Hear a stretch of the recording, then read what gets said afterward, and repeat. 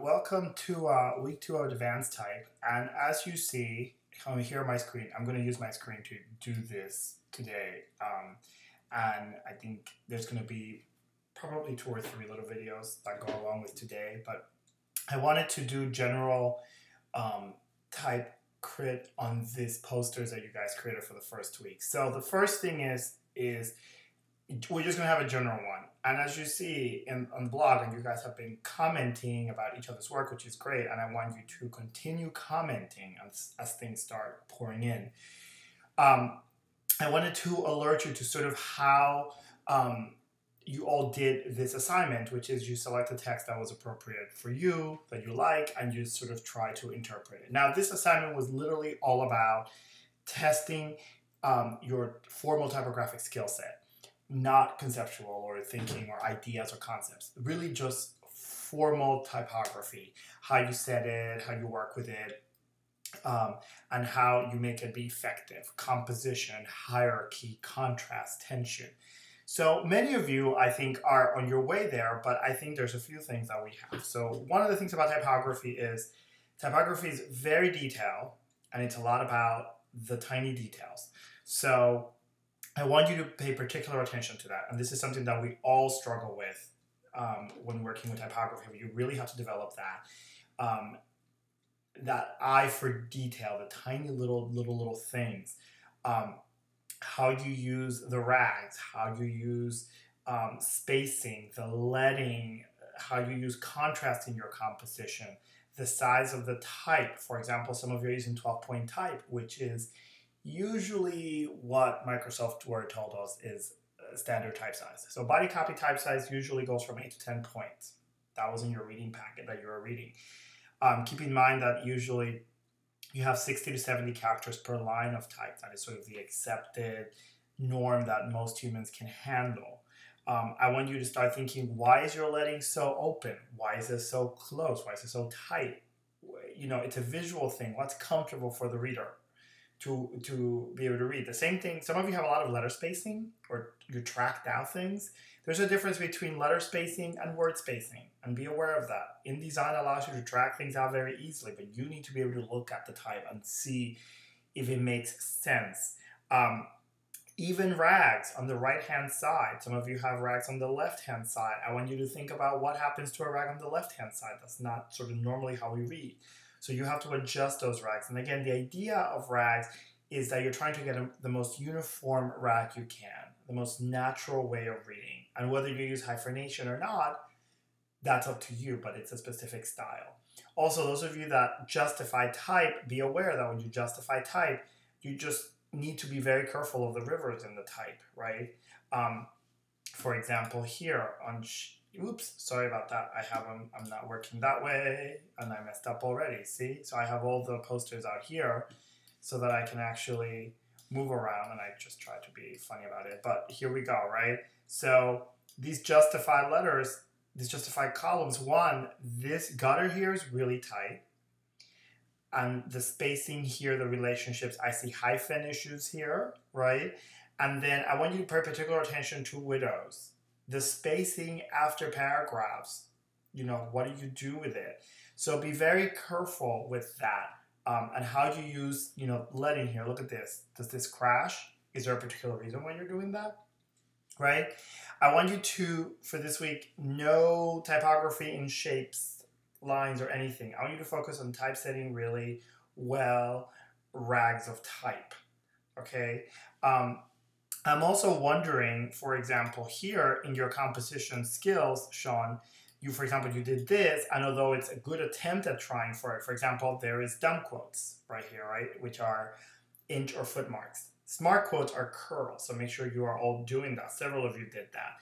The other thing is compositionally, what happens here is that you have 1, 2, 3, 4 elements. 1, 2, 3, 4 elements. It crosses itself out. There's no tension, right? So I want you to start thinking about that. What is the difference between this larger body copy and its leading?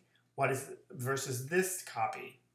Contrast. Is there an explicit contrast between the type sizes? For example, some people say, oh, I want to go for 12-point type and then 14-point type. There's not enough difference there.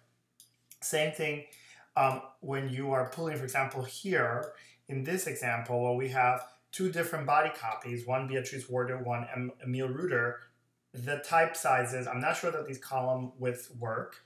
You have these left rag issues here. And then what happens is the type sizes are supposed to not be really close to each other, or are they almost supposed to be the same type? One is a sans serif, one is a serif. So you want to start picking, if you're trying to go for the idea that these are two different speakers, two different voices, two different thoughts, two different whatever, you need to make sure that that contrast is obvious and not being afraid of it. I think a lot of you are afraid of contrast. Excuse me. Right? These here, these paragraphs here, these feel really loose.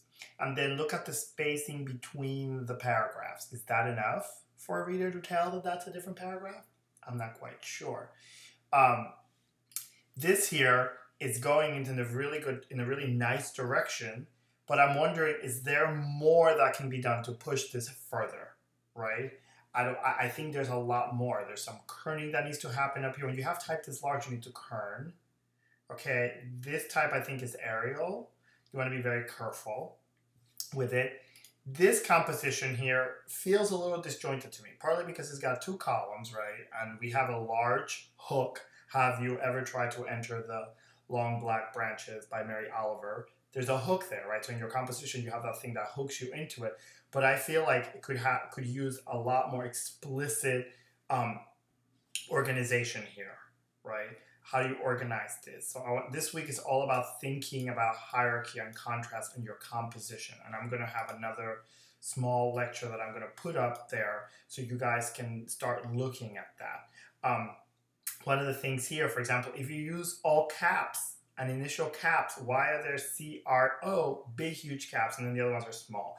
When you do small caps, you make sure that everything at the beginning is a small cap. And usually you want to do, that's what you want to use letter spacing out, because small type letter space is very easy to read, right? So you want to do that. Bullets, we're designers. We need to start figuring out what to do with bullets. That's something from the business world. Business world decided that bullets were really cool. We designers need to start thinking about that, right? What happens here? Here's the issue of the lower caps again, the big uppercase, and then the small uppercase. What happens if this is all small lower caps? Start thinking about that. Or does this need to be small lower caps? Why, right? Although I like this graph of text, I'm wondering, is the leading too much? And again, that's a question you want to start looking. The other thing that I want to say to you guys is, one of the things is we're working in many ways denotative, which means we're doing pragmatic typesetting right now. This is sort of, you can consider this to be traditional on the grid. And what we're going to move to in the class is going to be connotative, which is moving towards more expressive typographic projects. So I want you to start thinking about that. Think about the composition. Okay, usually number of odd elements makes it interesting because you get tension, right? Think about the hierarchy. What's your hook? Where do you want the reader to look? And how do you navigate us through the composition? Think of contrast, extreme, okay? And think of tension in your composition, which gets things interesting. So this week, again, you're going to be working with the same copy, but you're going to be playing with it further and pushing yourselves more. You're making posters. These are posters. These are not just flyers with text. I want you to start thinking about that. I want you to make the most beautiful, gorgeous posters with this content. Okay? So I'm going to make another video for everybody.